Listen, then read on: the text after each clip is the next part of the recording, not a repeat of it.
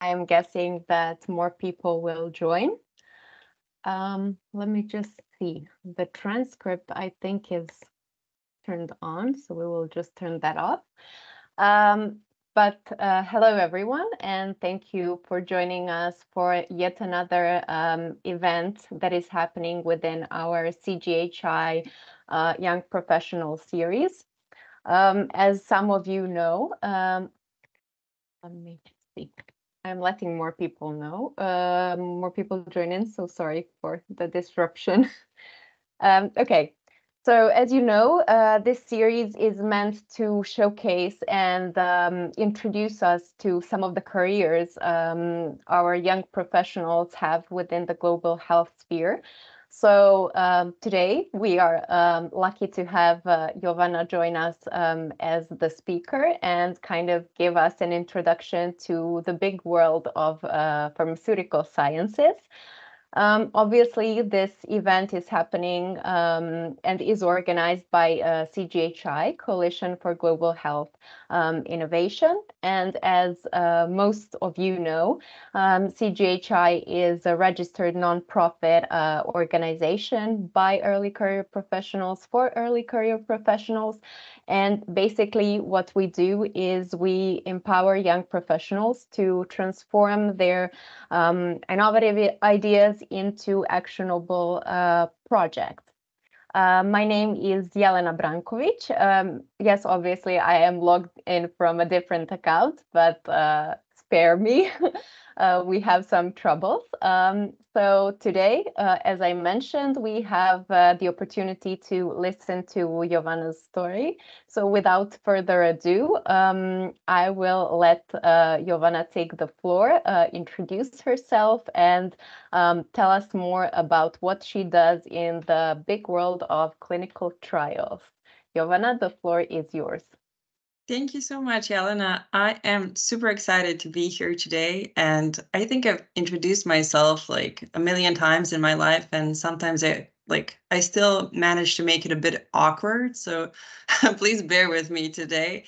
And I see that we have a smaller group today. So if anybody has any questions at any time, or if you notice that I'm talking gibberish, please feel free to interrupt me. So my name is Jovana Ilkic. I'm based in Serbia, and I have, as Jovana mentioned, a background in pharmaceutical sciences. I've studied pharmaceutical sciences, and I'm currently doing a PhD in digitalization of pharmacy care in Serbia. And in parallel, I am working in clinical trials. And I've been involved with CGHI since its birth, so I'm very happy to see it still flourishing.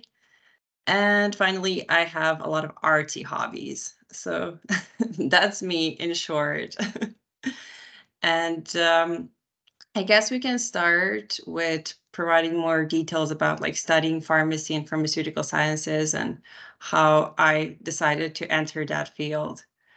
Back in 2014, I was finishing high school. I was interested in everything and nothing. So when I was trying to figure out what I want to do, pharmacy came up as something that could still allow me to study a lot of things, because when you study pharmacy, you also study, you don't learn only about drugs, you learn about 60 other different sciences in health and natural science field. So I thought that could still allow me some sorry, I'm so nervous, even though we've done this a lot of times. So yeah, I thought that could allow me some a wide scope and options once I finish. Thank you. So yeah, I thought when I'll still have some time to figure out what I want to do in my life while I study, and then afterwards when I finish, I'll still have a lot of options in case I figure out that pharmacy isn't really my thing. And yeah, so I feel like like I didn't make that many decisions in my life, you know. It's just like you decide to, you try things and sometimes they work out. And you know, that was like my path in pharmacy. Somehow things were just working out. You know, like studying pharmacy is hard. There's like a million things that you have to do. So I did cry a lot, but it was actually really fun. As I mean, crying wasn't fun, but like the entire journey was fun because I volunteered a lot. And I would recommend that to anybody who is still a student. You know, like it's always great if you could get a paying job, but if you can't, like if that's not an option at that time, use your spare time to volunteer, because that would still give you a lot of valuable experience and skills. And I think CGHI is a great organization to do that. So once I finished my master's in pharmacy in 2019, I was still trying to figure out what I want to do. Like, should I start like working in an actual pharmacy? Should I find a position in an industry, or should I like try something that's like totally unrelated to this? I actually applied to become like a flight attendant, but yeah, but they rejected me, so I had to. So I stayed here. and because I was a part of the educational system for my entire life, practically, I decided to pursue a PhD. And I chose the Department of Social Pharmacy because that's like a pharmacy version of public health. And that's something that I grown an interest in. But if somebody would ask me, like, would I still do it, like when I turn around and I don't know, like I would study business or something like that, probably if I could. And also, like when it comes to PhD, like my I feel like a lot of people go into that same as me. You know, it makes sense. Like you've studied your whole life and you just want to continue doing that because that's your comfort zone. But I would never advise to do it just for the heck of it, because it's really hard, especially when you don't know what you want to do. And I didn't. Like I figured out what I'm gonna do along the way, as I had a really nice mentor. I still have her, and fingers crossed I'll be finishing my PhD next year. But yeah, but almost there. But still, it was a very rocky road, because I didn't really know what I wanted to do, so I was just figuring things out along the way. But on the other hand, you know, there are people like me who just like go for it and make mistakes. But on the other hand, like there are a lot of people who are afraid of making mistakes and then decide to do nothing. And I don't think like there's a right way to live your life. But when in doubt, there is no doubt. Like you always know what you want to do at the end of the day. Um, so but yeah, like as I was doing a PhD, and when you're doing a PhD but you aren't employed at the university in Serbia, you don't get money for it. You might even have to pay for it. So what I had to do, like I had to find a job once I finished my university. And my first job was actually as a regulatory affairs assistant in a pharmaceutical company. And it was, you know, just like that entry level office job. I was doing a lot of printing, filing, you know, even though it's like it's a fancy company, you know, I could put that in my resume. It wasn't a fancy position at all. Like I was just chilling there around the office, mingling, and not because I wanted to mingle, it's because I had to. So So, but that was like that's something that I started in 2019. And in 2020, when the pandemic started, and a lot of companies were downsizing, I figured that I should probably find a new position, because I didn't think that I didn't think that they were gonna keep me around.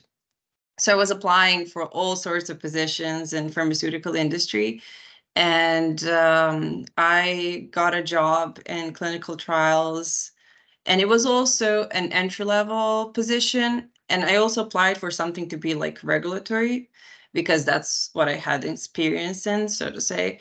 But it kind of, instead of like keeping me in the regulatory team, they've shifted me to the contracts team. And I still work in a site contracts department within the clinical trials industry. And it's a very strange department, actually, because it doesn't have to do much with pharmacy. It's actually more on a business level. Like what my team does, we are in touch with hospitals all around the world, trying to arrange like with them to participate in clinical trials. So basically, we negotiate with hospitals around the world, and also negotiate with the sponsors, the pharmaceutical companies that are developing new drugs, to find the hospitals where they can actually test the medicines that they're developing. And and somehow I'm like still there. I don't feel like I found my spot beneath the sun, but like I'm still figuring things out in life. I think like that's a sentiment for most early career professionals, where you always feel like you should be doing more, you should be doing better in life, because you look around and you see your peers doing great and having their cool jobs and looking great and traveling, and then you look at yourself sitting at your couch looking like a potato, questioning everything. Especially because like we are the generation like of social media, so there is a lot of that pressure too. But something that early career professionals also need to learn is to pat themselves on the back, saying like, we're getting there. It's fine if you're not doing amazing when you're 27. I feel like so yeah, that's a sentiment I'm trying to get in my head. Not sure if I'm succeeding, but I try. So that was my story. It's not actually that exciting or exotic. It's just a pathway, like how I found my way in pharmaceutical industry. If anybody would decide to go into pharmaceutical industry or like pharmacy, you don't really have to have an educational background in pharmacy or pharmaceutical sciences, because the people who I work with, like not many of them actually studied pharmacy. They studied like medicine, dermatology, but also business, law, anthropology, economics. So, and also like sciences like chemistry or biology, microbiology. So what I've learned also through my studies is that, it doesn't matter that much what you studied. Like, oh, thank you so much. So yeah, what I want to say, it doesn't really matter what you study, because when you get that degree in like 80 or maybe even 90% of the cases, like that's only a proof that you committed to a long-term project and actually finished it. Like in most jobs, like you will learn what you need to learn when you join the company. Of course, like that doesn't apply to medicine, because I hope you learn how to treat people during your studies. But at least in my case, because I was always involved on a business development roles, it didn't really matter that much in the end of the day. However, it doesn't mean that it doesn't matter at all, and that it might not matter one day if I decide to join another department or another role or another field. And since we're discussing like, okay, one more thing. Like when you finish pharmacy, even though I just gave like a motivational speech on how it doesn't matter that you finished pharmacy, like but when you do like finish studies in pharmacy, there are a lot of options for people who want to get a job. Like obviously you can work in a pharmacy, and like if you ever studied pharmacy, like they always tell you that that's your only option, but it isn't really.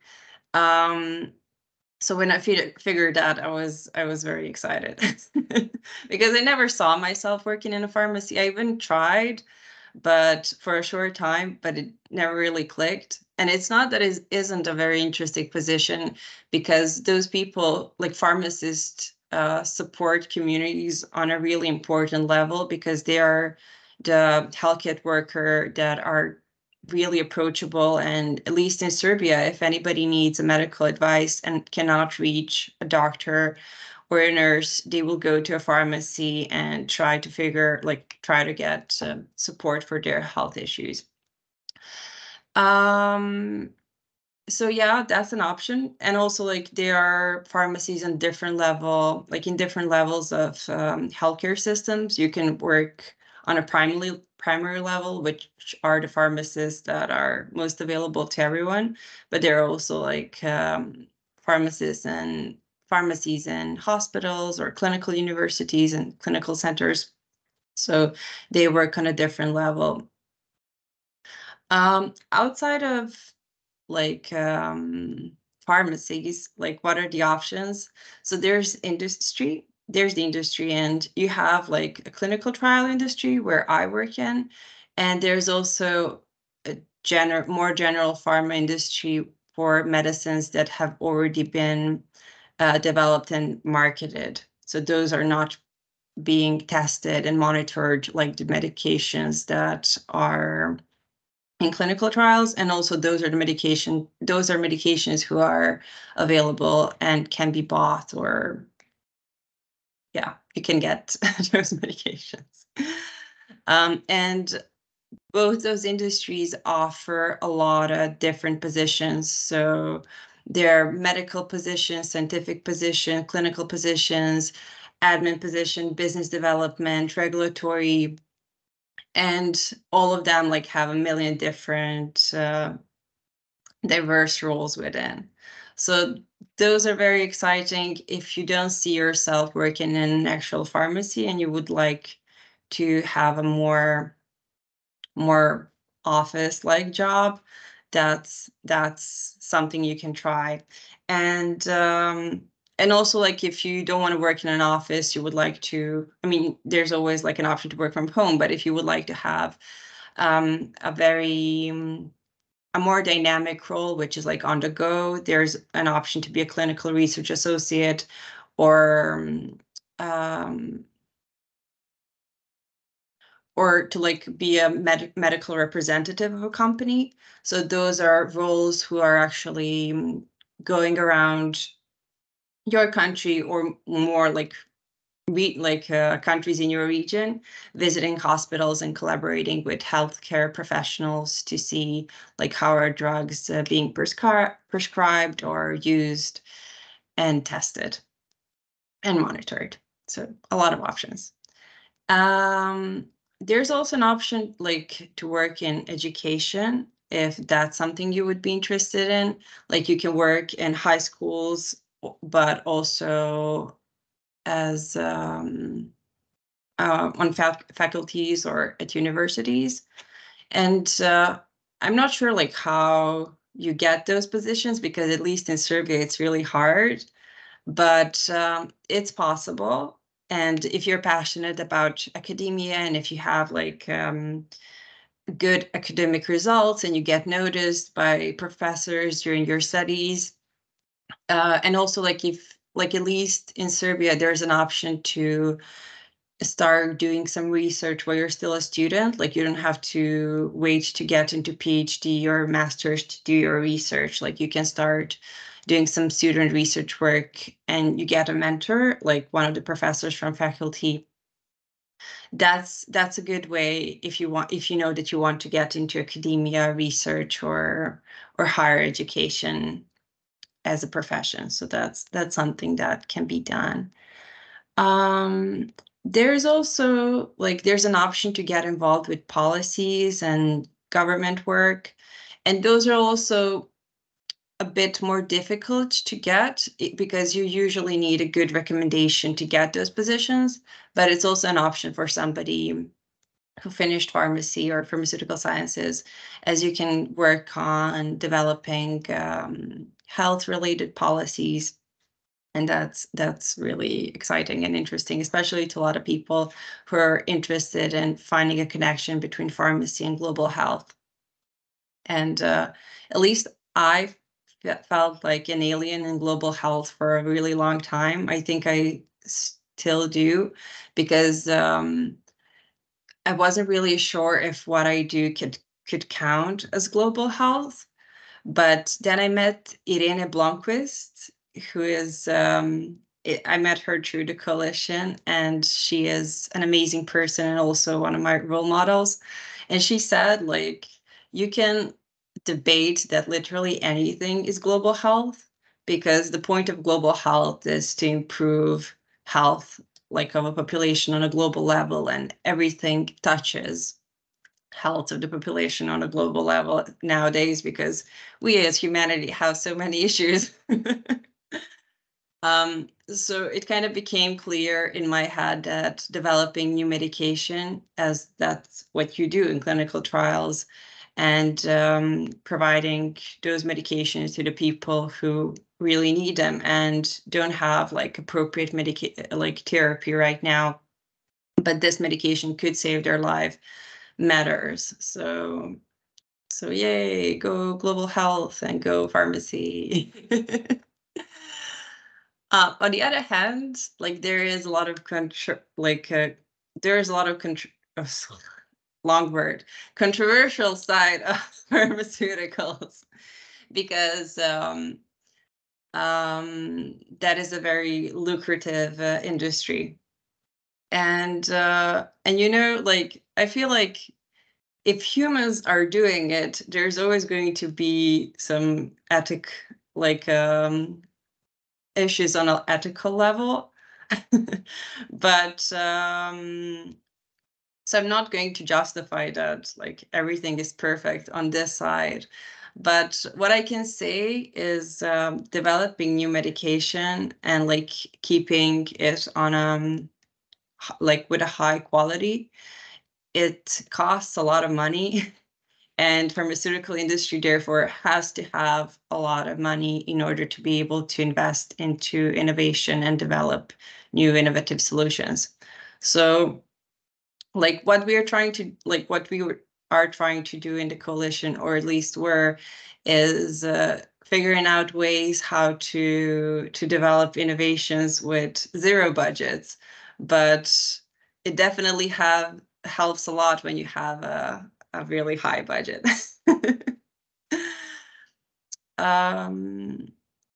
So I don't know if I've said anything useful, but Jelena, please let me know if I can help. Anything else?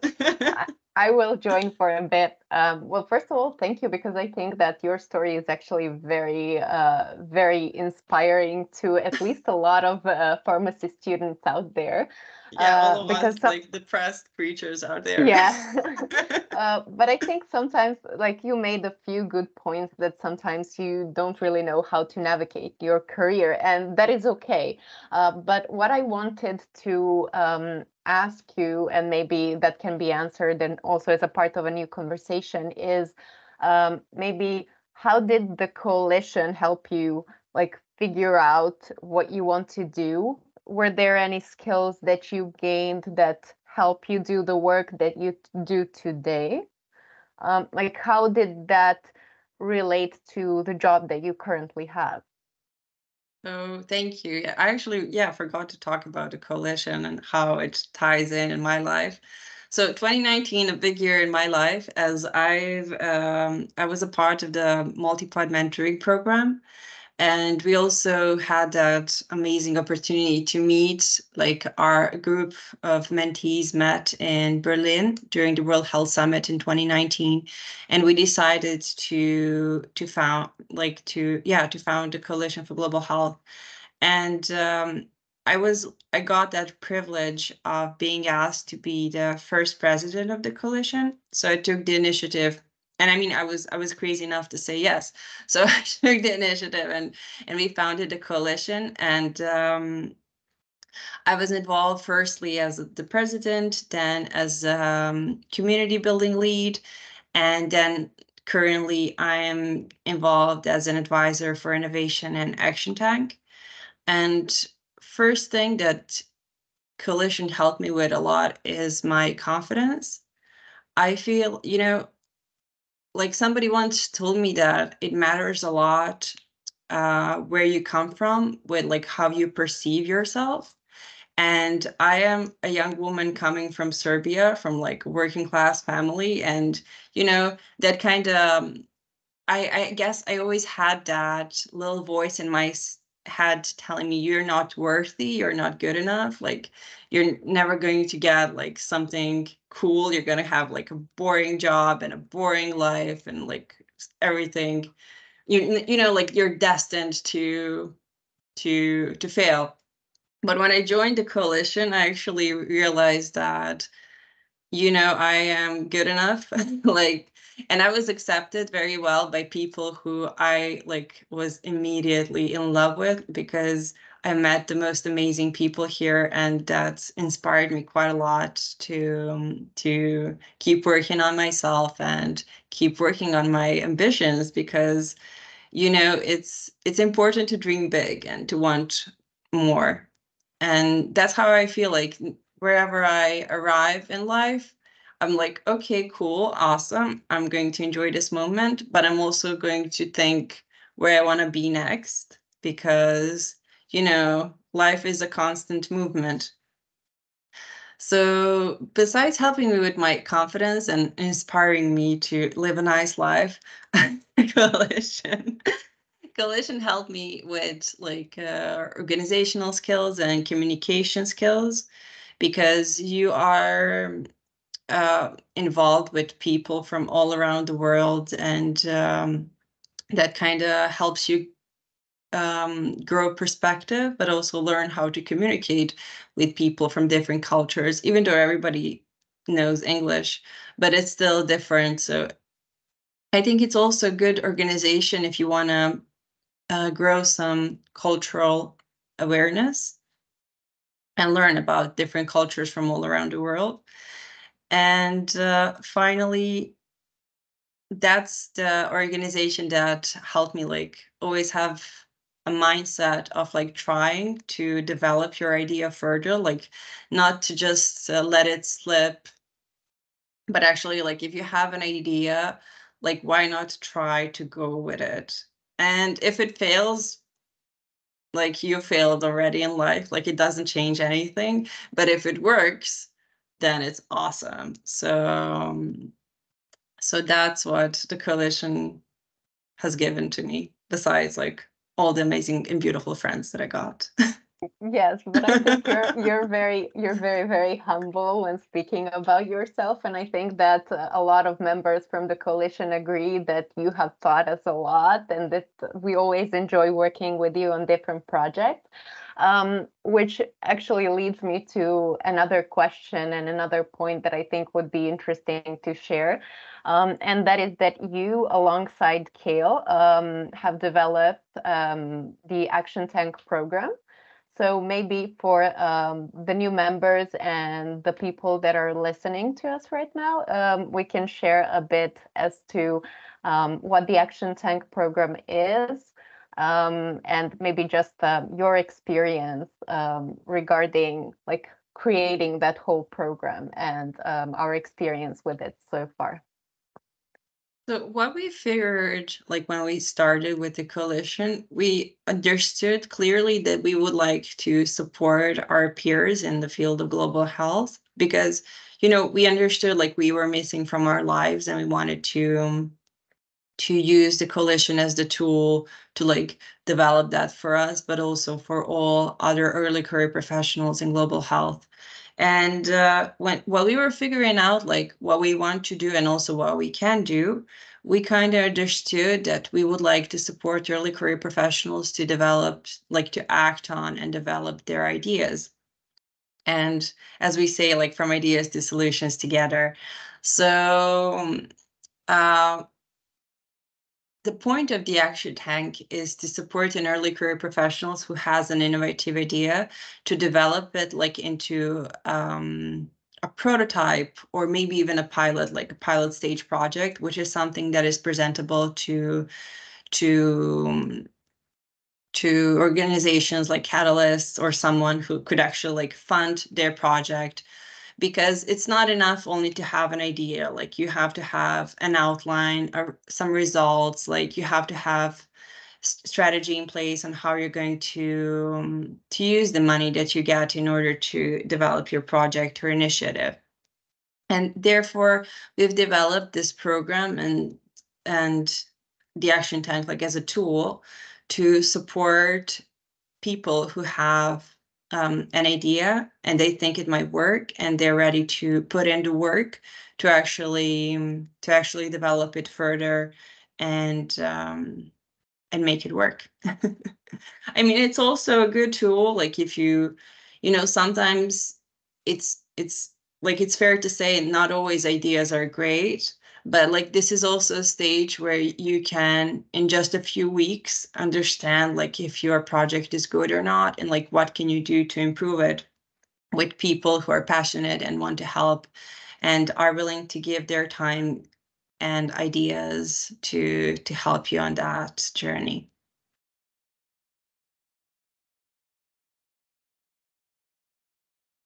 So I think we have a question from Matilda, and that is STEM subjects seem to exist on their own in silos. And I was just curious, do pharmaceutical sciences interact with social sciences? And if so, how?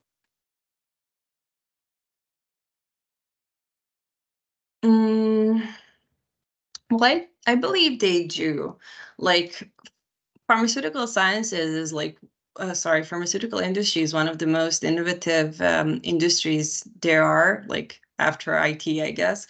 So, I mean, they are always looking for room for optimization and like room to include more and more stakeholders in order to provide solutions that work, like solutions that will bring value to their targeted users. So I can't really provide a more detailed response to this, but if it works, like we can look into it after the call, and I'd be happy to provide more details when I do my more detailed research on this. Sorry for a disappointing answer.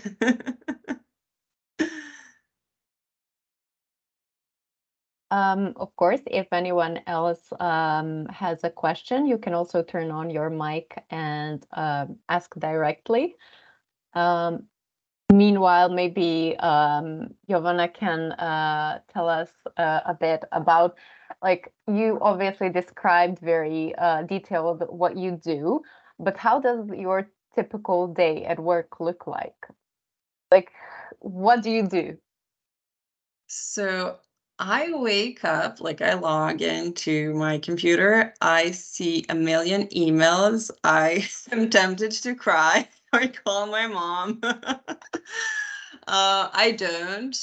I I mean, my role is very communicative because what I mostly do, I'm like currently a global contracts lead. So what I have a few teams on a few projects, and people in my teams are people who are working on like legal contracts and budgets with the sites, while I pretty much help them finalize those, review them with them, and communicate with pharmaceutical companies who are developing those drugs that we're working with, like if they agree with the terms that the hospitals are proposing and vice versa. So So I pretty much like have a lot of emails and a lot of calls throughout my day. And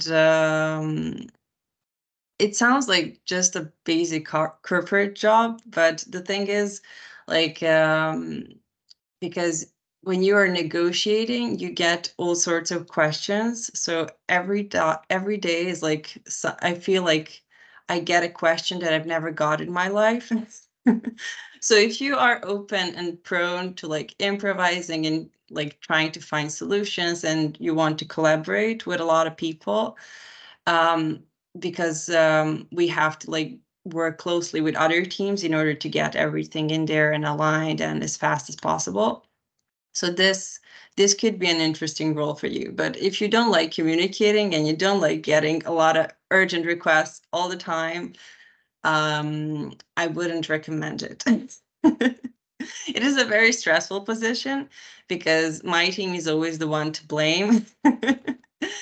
But on the other hand, I've met amazing people here, so I'm grateful. And also, it's very good for confidence too, because you have to be very firm in order to survive all this.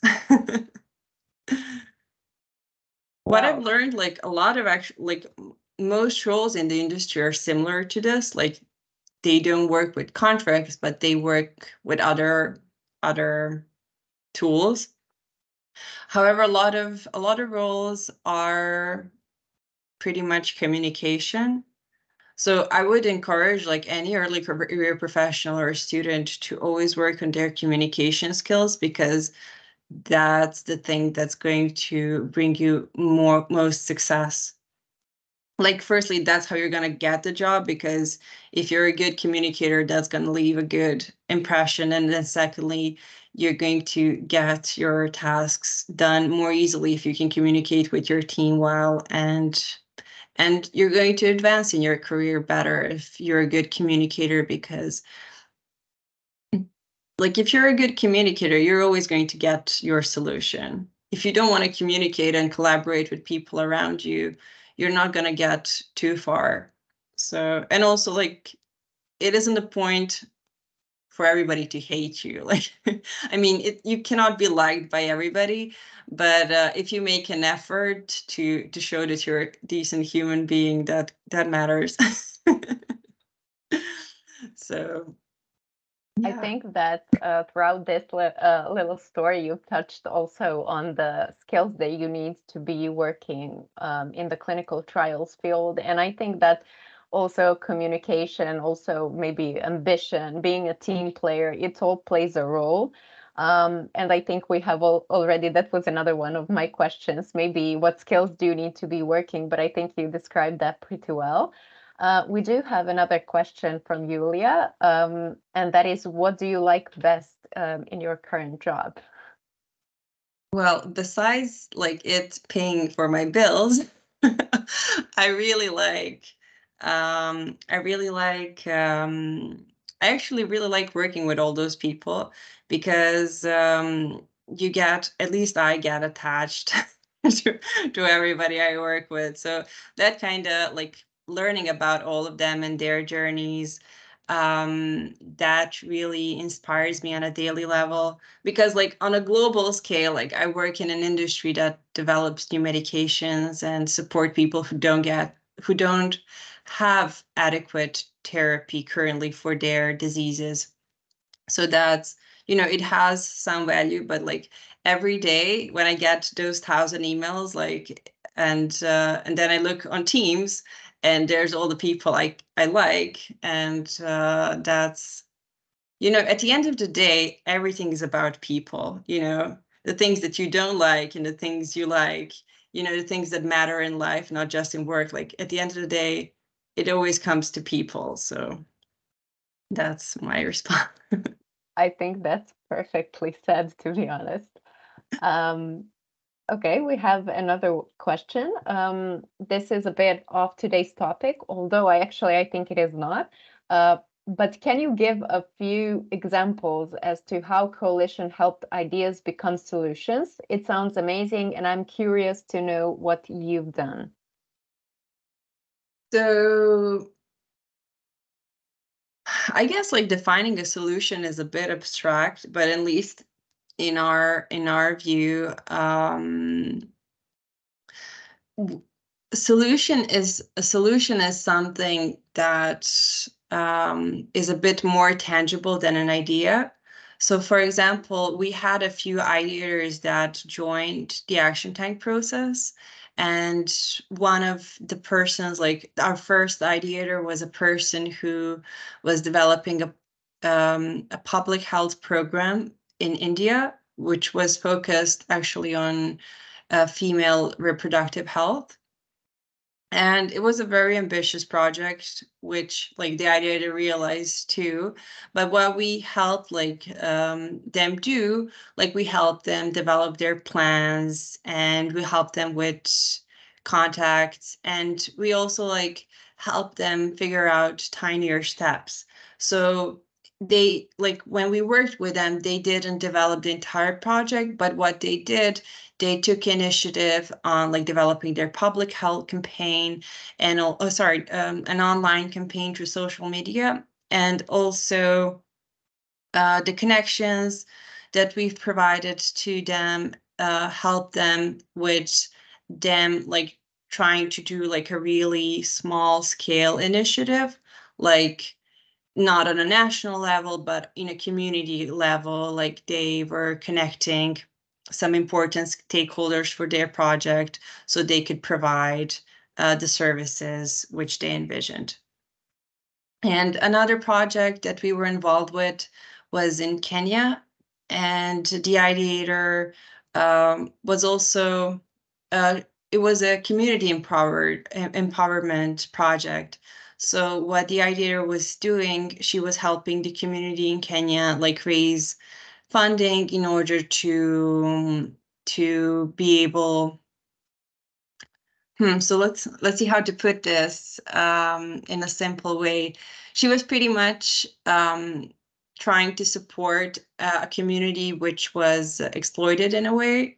So with her support, that community could grow like more independence and become more financially independent in order to avoid being exploited or used in inappropriate ways. And also that, you know, when they reached that goal, they wanted to grow further on their empowerment journey to like get even more independence and have their own initiatives and new ways to earn within their communities, and also like to like have food supplies, etc. So it was a very interesting initiative.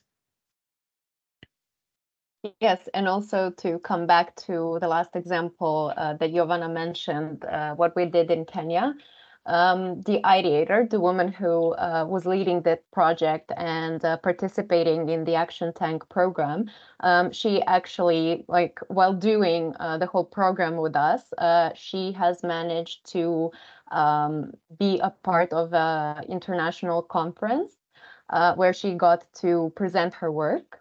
So all of the things that she has done with our support, she was able to present it in a conference that was held in Lisbon, Portugal. So all of her work kind of got to be known to more people around the world. And I think that also helps because it gives a sort of an exposure to people, and more people get to know about what you are doing, and more people get to help. So I think that is also another thing that is great to highlight. In case we have more questions, I think we still have a few minutes to receive them and answer them.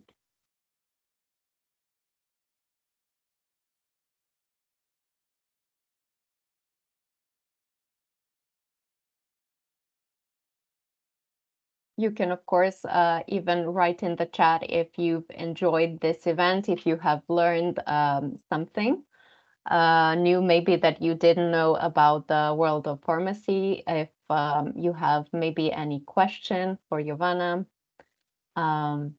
If not, we will slowly be wrapping this event up.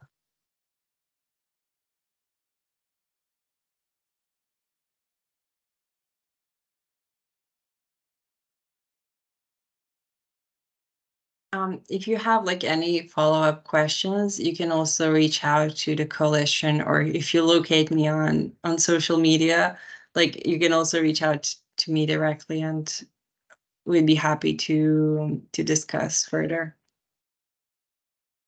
I think, Jovana, if you want, you can also leave your email in the chat. And maybe if someone has a direct question, they can also contact you. Yes.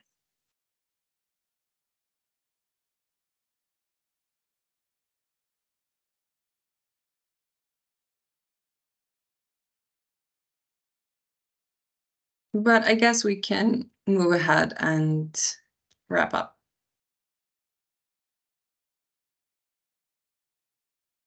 You have a congratulations dropped in the chat. Thank you. Okay, well, if that is everything, I would like to thank you on the behalf of the coalition for joining this event. Since it was recorded, it will be up online in a few weeks. We hope that you have learned something from Jovana's story. I think it was very inspiring, and that it definitely gave a sort of a crash course as to how the world of clinical trials looks like, and even the short introduction as to what we do in the coalition. In case you want to learn more, you can find our email address on the website. And yeah, you can contact us anytime if you have an idea for maybe a project of your own.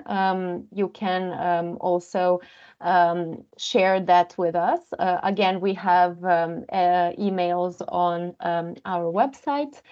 And yeah, we hope that you enjoyed this, and we will, of course, be putting out another CGHI Young Professionals event in the future. So we would be happy to have you again.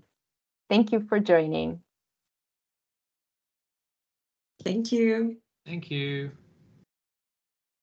Thanks. Bye. Thank you. Bye.